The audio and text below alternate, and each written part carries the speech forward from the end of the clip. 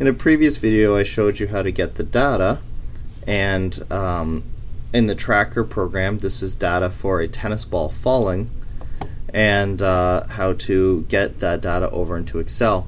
In this video I'm going to show you how to use Excel to try to interpret that data and see if we can use it to find an acceleration due to gravity. Here I was randomly called by the tracker program mass A. You could call that whatever you wanted, but what you can see here is that we have time data, and that time is in seconds, and we have X data, and that's a little bit misleading because that's actually Y data, and it assumed that it was starting from an origin and then falling away from the origin, and so this would actually be, I guess all of these values should be negative. What we're going to do is we're just going to leave them alone, and then we're going to recognize when we finally get to the point where we've interpreted our graph that the acceleration that it's going to give us in that graph won't be negative as we expect it to be. It'll be positive, and that's just because of the way our tracker program was set up. So the first thing I want to do here is I want to adjust those times, time in seconds. Here I'm starting at a time of 1.57 seconds. If you recall, the tennis ball didn't drop at the instant the video started. It dropped at a slightly different time. So this 1.57 is really when the motion starts. It's more logical in my mind, at least, to say that we want to reset that to time 0. So what we're going to do is we're going to take our current time, that's what's listed in A3, and we're going to subtract away what we consider to be our beginning time. The easy way to do that in Excel is to say take the cell A3 and subtract away the cell A money sign 3.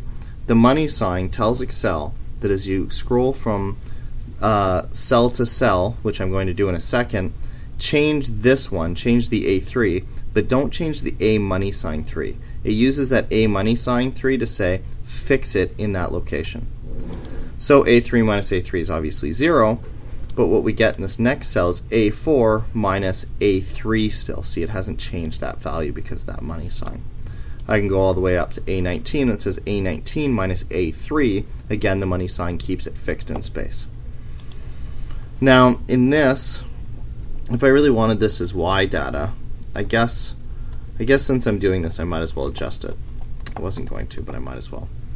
If I consider this to be my starting position, and then I allow this object to fall from this location, then what I can do, again, is I can reset this to 0.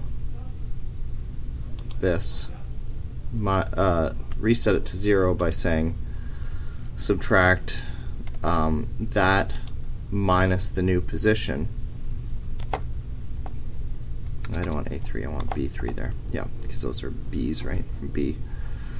And by doing it in this order, what I'm going to get is I'm going to get negative values for Y instead of positive values for Y. Who didn't like that? What doesn't like about that? B16, 1.39. It's putting in that funny symbol, but in the meantime, oh, that's what it is. It just the column was too short, so I just lengthened it up, and you can see it better there. Anyways, what you can see here is that my I've changed it so that I'm treating it as if this was 0 and it was increasing. Here I've made this 0 and it's decreasing, or it's falling away into negative positions. Now if I highlight those two columns and I go to Insert, in physics we always want to use scatter plots. I know the line graph looks sort of the same, but what we have is we have X and Y data. The line graph is going to treat it as if you have two sets of Y data and then plot it as 1, 2, 3, 4. That's not what we want. We want to use this as our X and this as our Y. So we want to make sure we're using scatter. So there you go. I don't like the title it gave me here. I'm going to rename this to tennis ball falling or something like that, so that it hopefully has some sort of relationship to what it's actually doing. And we can see the tennis ball starts slowly and falls faster and faster and faster, so this is nice. Now a couple things. If I click on this data and I right click on it, then what I can see is I've got a few options here. One is select data. If I click on that, I can see, and I go edit, I can see where it's taking the values for the X's and Y's. If the graph didn't already look exactly like I wanted it to look, I would go in here and say, what did you put on X and what did you put on Y? But since it's already correct, I'm just going to leave it alone. If I wanted to add different series, if I wanted more than one things on the same graph, I could go add here. And then once I add that series, I can go ahead and say use these X values, use these Y values, and give it a name. I don't actually want to bother because I only really want one series right now, so I'm just going to get rid of that. And that made it unhappy for a second there, but now it's okay. I do want to make sure that I'm adding proper labels to my axes. If I go up here under layout, I can see that I can add a chart title or axes titles. Horizontal title on this, for example, should be time in seconds. I'm not in love with where it put it there. I wonder if I can just drag it right up there. That's better. And if I want an axis title for the vertical, don't rotate it so it's going up and down or anything like that. Put it horizontally like this. And this is the position in meters. So there it is. Now the last thing I want to do here is if this represents acceleration due to gravity, then we know the formula for that is that the displacement is equal to the initial velocity times time plus 1/2 at squared. What's important about that is that the relationship between position and time is a quadratic, t squared. So if I click on the data and right click, go to add trend line, then when I'm looking at all these trend lines, I can choose a polynomial of order 2 or quadratic.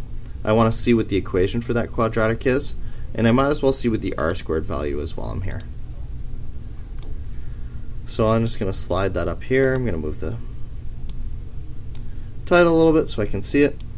And what I've got for this data is an acceleration of, or a x squared term of 4.9677 x squared minus 0.4761 and then plus some 0.0097. That just acts as the initial position. So that's the equation.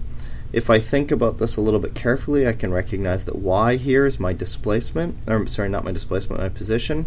So my position is equal to 1/2 a t squared, so x is like t because this doesn't know that it's t on the x-axis, minus v1t plus the initial position. So that'll give me my displacement. So what we're really interested in here is this number right here. It is an acceleration directly because if you recall in the formula I said it's 1/2 of acceleration. So that's 1/2 of what we predict as acceleration due to gravity. While we're here, why don't we go ahead and see what that actually means then. The value is 4.9677, and I'm going to multiply it by 2. So according to this, I'm getting an acceleration due to gravity with my video of 9.93. We know that the acceleration due to gravity in the real world is 9.8. That's pretty darn good for dropping a tennis ball and recording it in a video. There's going to be another video in a second on how to use that number to come up with percent error. But other than that, you should be able to do this now on your own.